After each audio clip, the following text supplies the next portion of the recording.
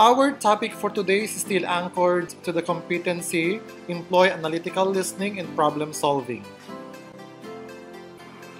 And these are our objectives. Number 1, define and discuss discourse markers. 2, classify discourse markers according to usage. And 3, identify discourse markers used and analyze how they are used in sample texts. In order to have good grasp of the lesson, be guided with the following questions. 1. What are discourse markers? 2. Why and when do we use discourse markers? And 3.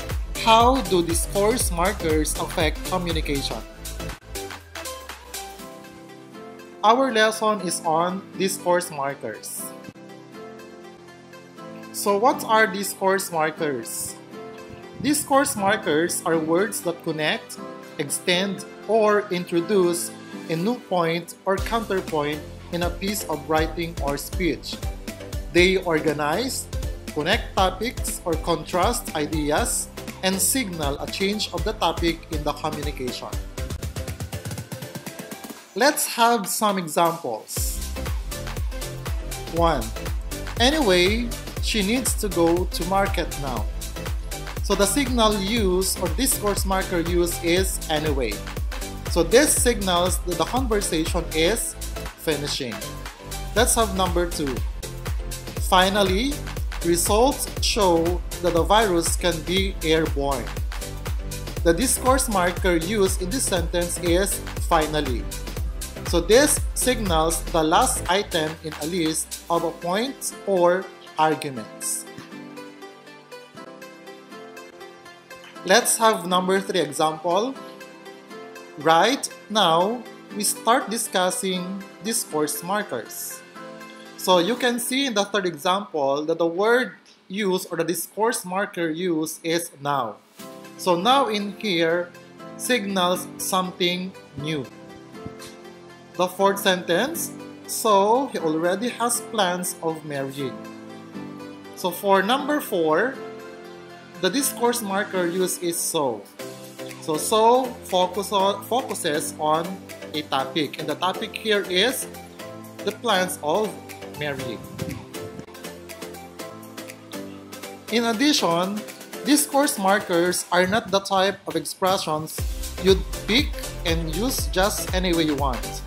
They have their own meaning, therefore, misuse results to misleading conversation.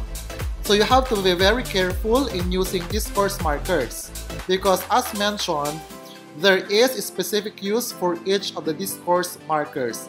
You just do not need to pick one and use anytime you need it. You have to be very careful because there is a specific use for each of the discourse markers. May I highlight that one? For instance, you can't say, additionally, this meeting is over.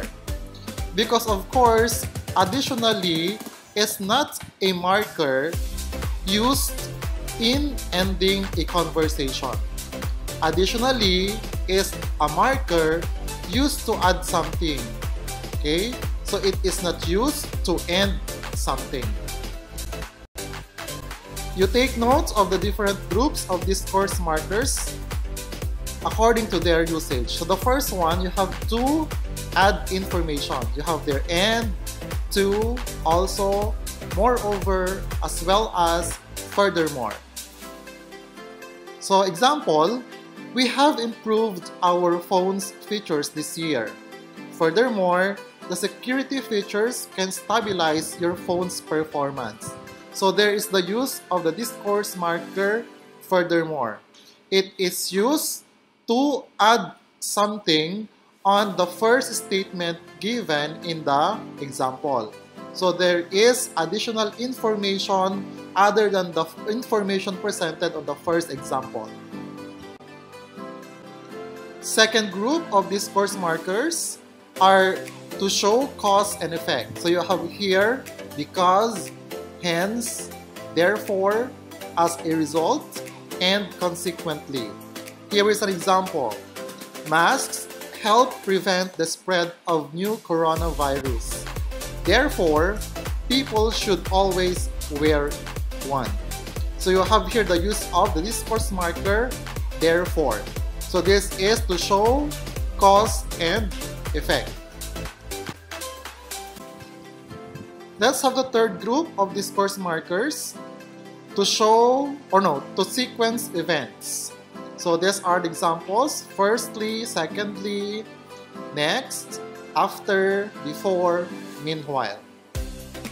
In preparing your dish, first you have to make sure your ingredients are complete. Second, drain your kernel corn. Then, peel your carrots.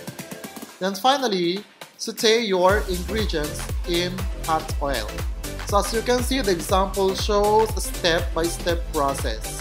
So the discourse markers used here are first, second, then, and finally, because it shows the steps. So what should come first, then the second, then the third, until the last one. So these are the use of discourse markers under sequence of events. The next group of discourse markers are to show similarities. Likewise, equally, also, similarly, in the same way. Example, girls treat their dolls as baby sisters. Similarly, boys have their guns as brothers. The next group of discourse markers are to show contrast. So you have here, however, whereas, conversely, on the other hand, alternatively. Example, humans apply moisturizers to protect and to keep their skin soft. However, they forget that sunscreen is more protective than moisturizers. So you can have here the use of however. So it shows contrast to the first part of the example. So the second sentence is in contrast, in opposite to the first sentence given in the example. Next group of discourse markers you have here to show or to illustrate. Okay, for example, such as, including, according to, for instance. Example, Jenny said she easily believes in everything she hears. In other words, Jenny is gullible. Next group of discourse marker is used to emphasize. We have especially, clearly, particularly, essentially, and above all. So the example here, we have to help one another in times of disaster. Above all, keep your faith high to God. The next group of discourse markers, you have overall, finally, to sum up, in conclusion, in summary. So these markers are used to conclude. All the groups deserve a standing ovation for their performance. Overall, the show is truly fantastic.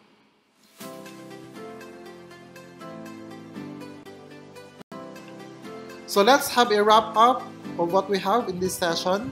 So in this session, you learned about discourse markers, which are also known as logical connectors or sentence connectors and are related to parenthetical expressions. Most of them are adverbs. Moreover, they are grouped according to the speaker's or writer's purpose, which is either to add information, to compare or to contrast ideas, to show cause and effect, to show sequence, examples or illustrations, to give emphasis, or to conclude. To end this session, I would like to leave you this thought to ponder on. One good conversation can shift the direction of change forever. That's all for today. Thank you. See you on our final session for this week.